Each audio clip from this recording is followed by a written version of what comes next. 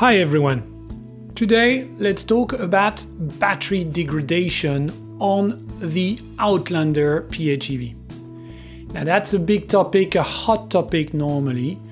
If you have an Outlander or if you're considering buying an Outlander used, you will probably have debated either with yourself or with others the topic of battery degradation.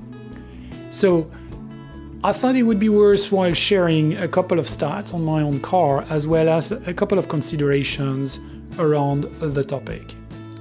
So first things first, I purchased my car at about 68,000 kilometers. It had 88.8% of state of health on the battery. Now that was after a procedure that's called the Dbcam, and the Dbcam allows to go back to the actual capacity of the battery. And I thought 88% is absolutely fine.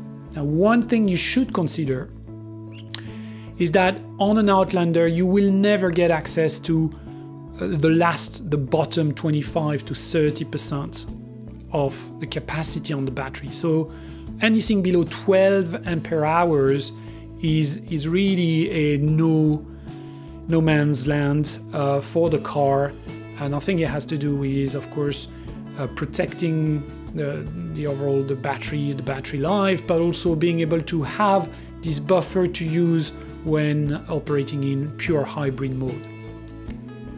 Now, if I look at my car, which is in those light dots here, over the time I've had the car and having done about 8,000 kilometers, well, yes, I can see some degradation or some reduction in the available capacity from 35.5 ampere hours to 34.5.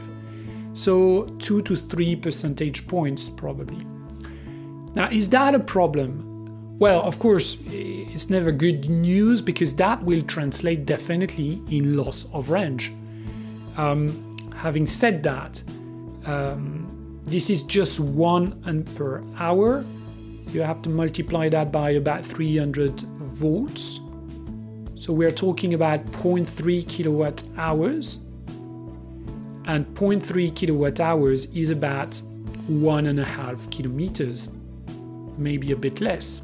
So I've lost in 6 months, I've lost about 1 to 2 kilometers of range because of either actual battery degradation or because of the management software. Now, if you look at the rest of the cars that are being reported, about 1,000 readings from 761 vehicles, I'm doing fairly well compared to the average. And you can see that even my degradation as the slope of that curve is very similar. So it could be natural degradation in the main.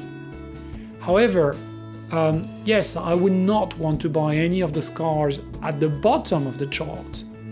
But if you consider that about 274 cars had a Dbcam, this procedure where it's bumping up more often than not. I mean, there are some exceptions and outliers where things have gone down, but in the main, you're bumping up again the overall capacity of the car if you're going to be doing that Dbcam.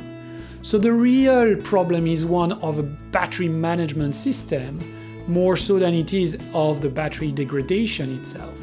Yes, of course, the battery is degrading. However, I consider that having bought a car that has not far from 70,000 kilometers, I wouldn't expect it to be a new battery. So in the main, I've decided that over the period of time I've had the car, this is not a major issue.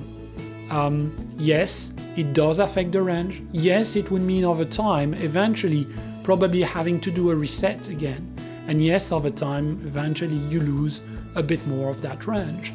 But I think the main question, which is a question I've answered myself, is do I want to run this car as a PHEV? In which case having 30, 35, 40, 45 kilometers on a good day is good enough.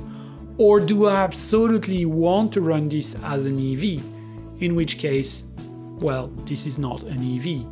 And therefore the battery degradation and the battery capacity in itself is not a major consideration. the question of PHEV or EV is a much more important and fundamental question to answer.